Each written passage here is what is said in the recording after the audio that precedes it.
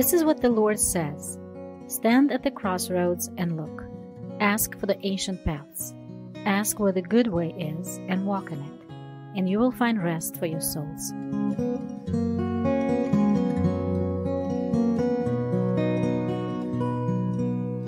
Hello, friends, and welcome back.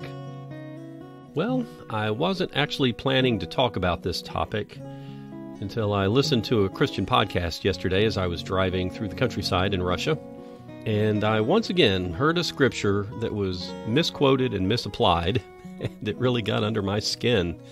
So I thought I would put together a little talk about the topic of truth. But before I get into that topic, I'd like to remind you that if you have any questions or comments, anything you'd like to share with me, or thoughts that you have about what I've said, feel free to drop me a line at the email address ancientpaths@cantrell.cc. Also, I'd appreciate it if you left comments on your podcast player or on the YouTube channel.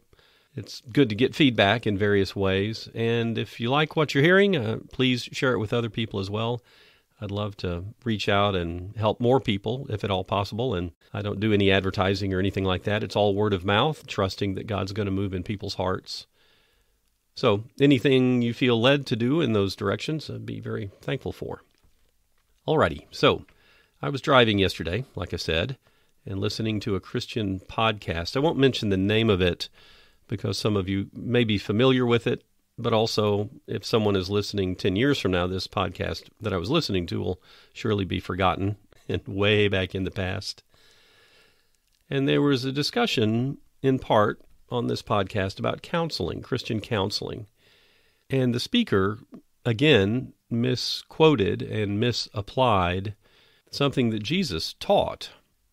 And the man who was speaking said that when he's in a counseling session, he wants to be sure that the truth is spoken, and once people know the truth, then they'll be set free from all of the grief and the pain and the anguish and the trauma that they've faced. So the idea really was, when two people are talking, if someone speaks the truth, then that truth is going to bring freedom. And honestly, that is a misapplication. It's not what Jesus taught. And I'm going to talk about truth a little bit. What did Jesus actually say about truth? So let's go back and look at what Jesus actually said. Now, I know that I've spoken about this in previous podcast episodes. It'll be familiar to many of you.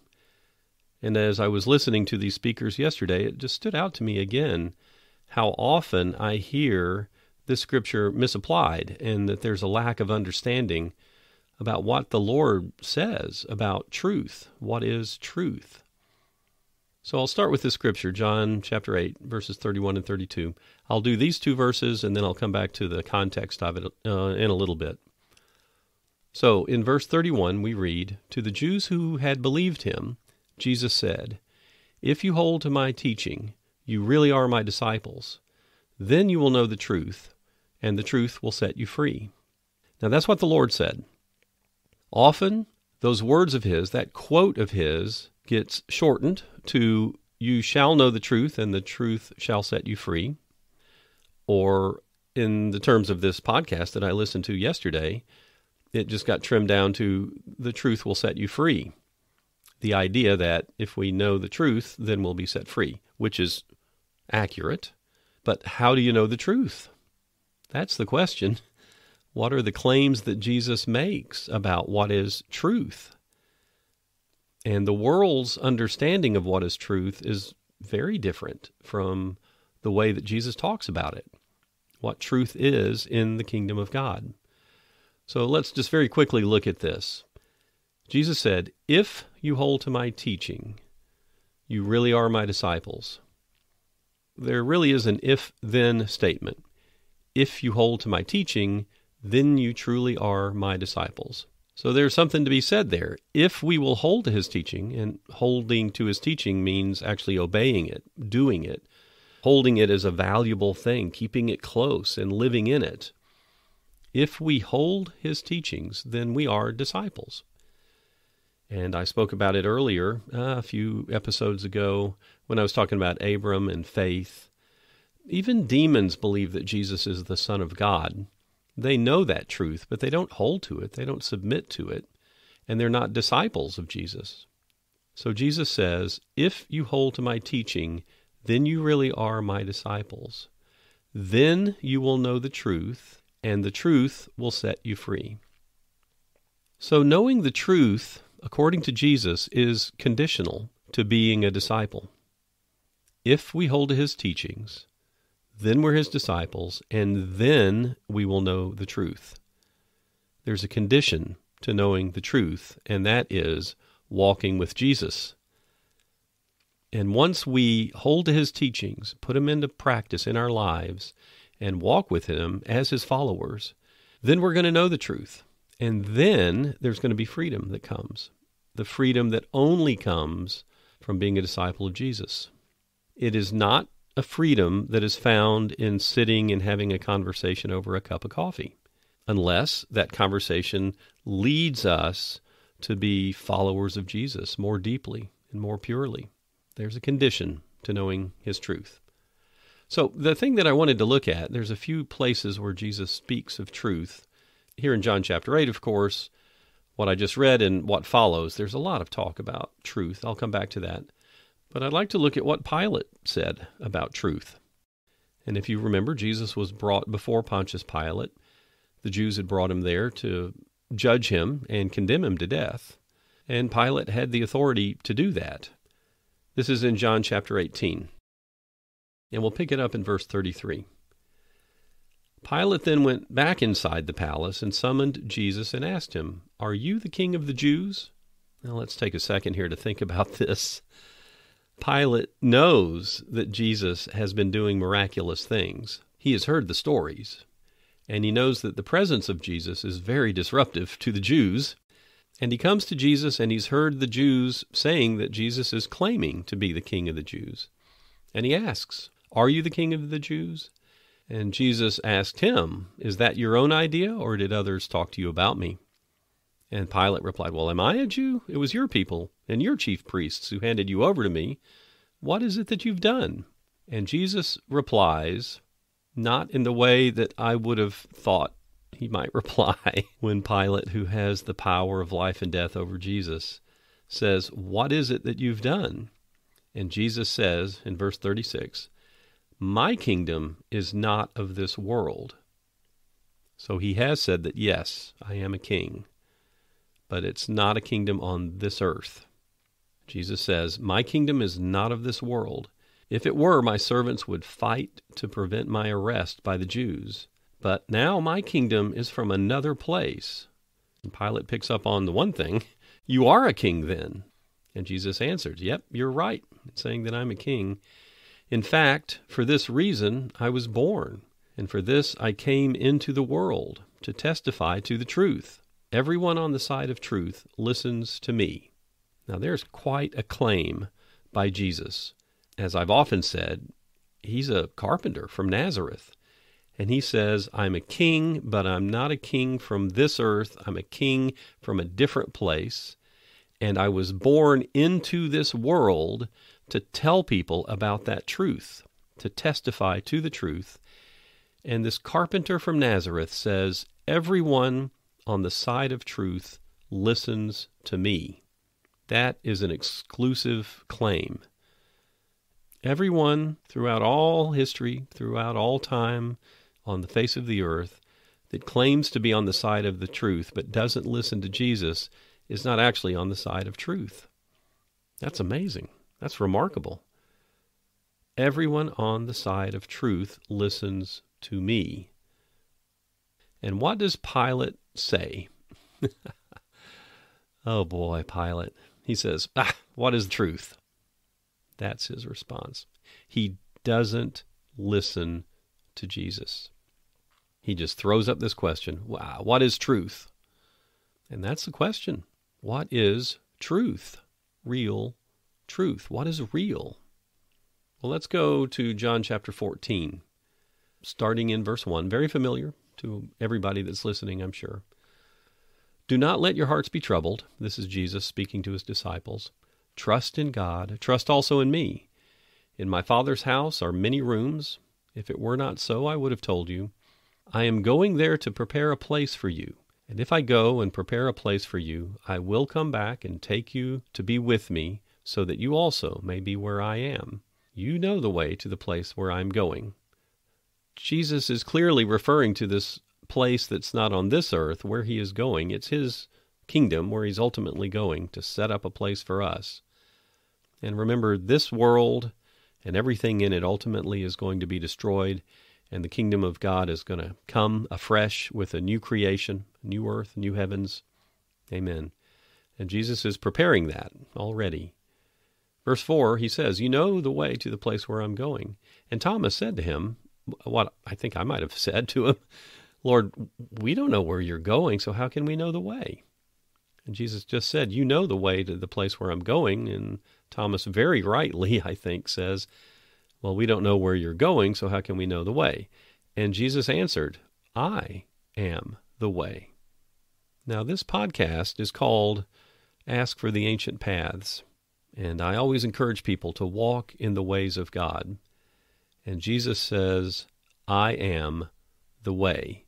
And if you think of the ancient paths, what is the most ancient pathway of all?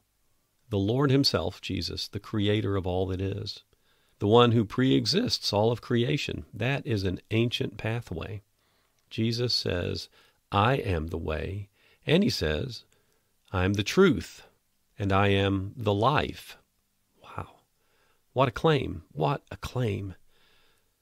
For this man sitting with his disciples saying, I'm the way to this kingdom of God. I am the truth, and I am life. And Jesus says, no one comes to the Father except through me. If you really knew me, you would know my Father. And from now on, you do know him, and you have seen him. Wow. That is an amazing claim. And is he right or is he wrong? Is he lying or is he telling the truth? Well, I believe that everyone on the side of the truth listens to him. And I refuse to reply in the way that Pilate did by saying, well, what is truth? As if it's not knowable. It is knowable. As a matter of fact, it's so knowable that for those disciples in the upper room, the truth was sitting right there with them. That's how knowable the truth is. So let's return to John chapter 8 again. I'll repeat myself and then we'll go on down through these truth claims that Jesus makes to these Jews. And let's listen for how often fatherhood is related to truth, to knowing the truth. So again in John chapter 8, verse 31, to the Jews who had believed him, Jesus said, if you hold to my teaching, you really are my disciples, and then you'll know the truth, and the truth will set you free. I'll stop real quick. It's kind of interesting that these are Jews who had believed him. And this is not people that were trying to push back or destroy him. They believed him. And then he says this, and then they start a little bit of an argument with him. And it turns out that they're not actually following him. So sure seems from the scriptures that it's possible to believe Jesus, but then to turn against him and stop following him.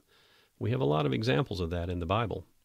So he says, then you'll know the truth, and the truth will set you free. And they answered him, well, we're Abraham's descendants, and we've never been slaves of anyone. So how can you say that the truth will set us free? Well, they're thinking about earthly slavery.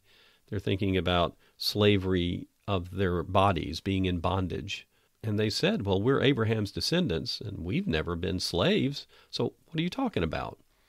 And Jesus replies, verse 34, I tell you the truth, everyone who sins is a slave to sin. Now, no slave has a permanent place in the family, but a son belongs to it forever. So if the Son sets you free, you will be free indeed. I know you're Abraham's descendants, yet you're ready to kill me because you have no room for my word. I am telling you what I have seen in the Father's presence, and you do what you have heard from your father. Oh boy. They said, we've never been physically enslaved. And Jesus says, well, I'm not talking about physical slavery. I'm talking about being a slave to sin. And if the Son sets you free, then you're going to be free. But if you're a slave, you don't have a permanent place in a family. But that's what Jesus came to do, to set us free so that we could be sons, daughters of the Father. Well, Jesus said in verse 38, I'm telling you what I have seen in the Father's presence, and you do what you have heard from your father. When they said, well, Abraham is our father. So Jesus has said, I know that you're Abraham's descendants, that you're descended physically from him. But now Jesus is talking about being spiritual children of Abraham. They said, Abraham's our father, and he says, well, if you were Abraham's children, then you would do the things that Abraham did, right? Acts of obedience, a living faith. But Jesus says, as it is, you're determined to kill me, a man who has told you the truth that I heard from God. Abraham didn't do such things. You are doing the things that your father does. So here we see that there's a link between fatherhood and truth. And Jesus is going to talk about this a little bit more. These Jews say, well, we're not illegitimate children. Well, let's stop for just a second there. Some people read that, and I think it probably is a pretty ugly insult to Jesus, because there surely were rumors that Jesus didn't know who his father was, because Mary had gotten pregnant before she married Joseph. And they said, we're not illegitimate children. The only father we have is God himself. Well, that's quite a claim, isn't it? And in verse 42, Jesus says, if God were your father, you would love me, for I came from God, and now I'm here. I've not come on my own, but he sent me. Why is my language not clear to you? Because you're unable to hear what I say. You belong to your father, the devil, and you want to carry out your father's desire. He was a murderer from the beginning, not holding to the truth, for there is no truth in him. And when he lies, he speaks his native language, for he is a liar and the father of lies. Yet because I tell the truth, you do not believe me. Can any of you prove me guilty of sin? If I'm telling the truth, why don't you believe me? He who belongs to God hears what God says, and the reason you do not hear is that you do not belong to God. Boy, what a conversation. The Lord lays it out so clearly. God is my Father. I have come into this earth to bring truth, but you don't listen to me because your father is the devil. And the devil has no truth in him. He lies. He's a liar. He's the father of lies. We need to remember that. You remember Jesus said, anyone on the side of truth listens to me. So this means anyone who does not listen to Jesus is actually listening to a liar. There are these two kingdoms, these two places of fatherly authority, if I may say that. One is the eternal God, Jehovah, and the other is the prince of this world, the devil. And you know, Jesus knows the devil, right? Very well. He knows Satan. And what does Jesus say about Satan? He was a murderer from the beginning, and he's not holding to the truth because there is no truth in him. When we're tempted by evil forces, even by our own sinful nature, there's no truth in it. There may be things that sound like truth or may seem true. If we're in a counseling session, if we're talking to somebody across a cup of coffee in a cafe somewhere, and they say something that sounds truthful, sounds like the truth, but it's not coming from God the Father, it's not drawing us closer to Jesus, then we need to be very, very, very careful not to submit ourselves to those words. Anyone on the side of the truth listens to Jesus. Why would I go to a spiritist or a medium or somebody who is reading tarot cards or a palm reader? They're not listening to Jesus. They're not seeking Jehovah. So don't listen to them, even though there may be things that sound truthful. There is no truth in it. Remember, the devil, when he speaks, he lies. His native tongue is lying, and he is actually the father of lies. God the Father is the father of the truth, and the devil is the father of lies. So we come to this question. It's the question that Pilate asked, but I don't think he really wanted to know the answer. What is truth? And scripturally, what is the answer to that question? What is truth? Jesus, Yeshua, the Messiah. Better to say, who is truth? Well, if we say that Jesus is truth, He is the way, the truth, the life. There's a difference between knowing about Jesus and actually knowing Jesus. As a matter of fact, some people listening don't know me. You may know about me. You could get on the internet and find some information about me, but you don't know me. And Jesus is saying it's not enough just to know about me. You need to know me, because demons know about Jesus. So how do we know about Jesus? Well, we can read the Bible and we'll know about Jesus. We can listen to podcasts that quote the scriptures and then we'll know about him. But how do we know him? How do we actually know Jesus?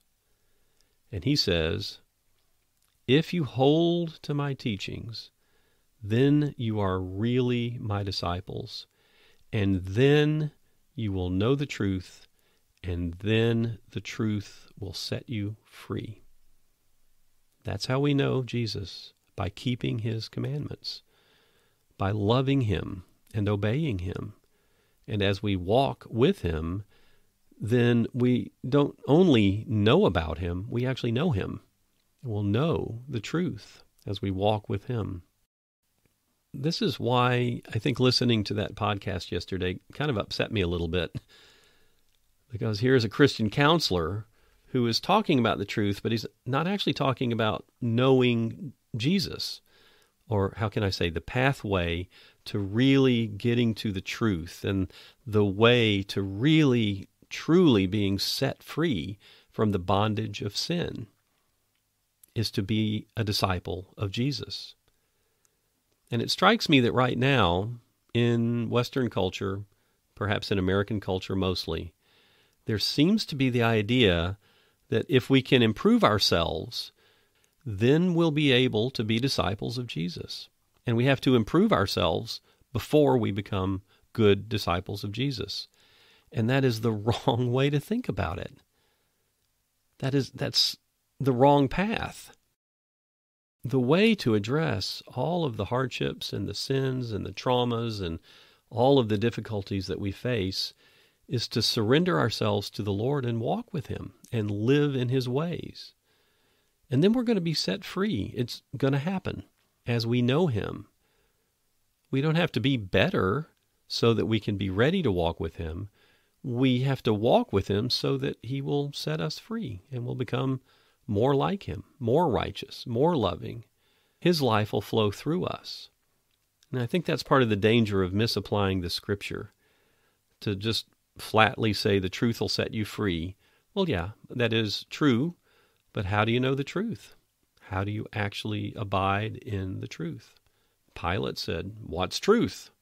And the reply is, truth is standing right next to you. Truth is Jesus.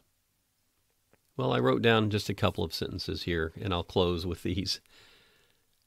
The walk of a Christian is a living relationship. It's not a dead academic exercise.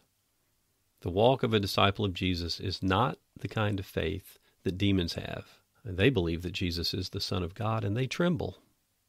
So, my friends, let's be humble. It's always good to be humbled. And let's walk in obedience. Let's run to Jesus. As we draw near to him, he draws near to us. Let's put our faith in him, but let's have that faith of Abraham, that living faith that expresses itself in obedience and love and good works. Let's be humble enough to allow ourselves to be grafted into that vine so that we as branches will bear eternal fruit. Amen. Jesus said to his disciples, "Now that you know these things, you will be blessed if you do them." Thank you for listening, and God bless you all.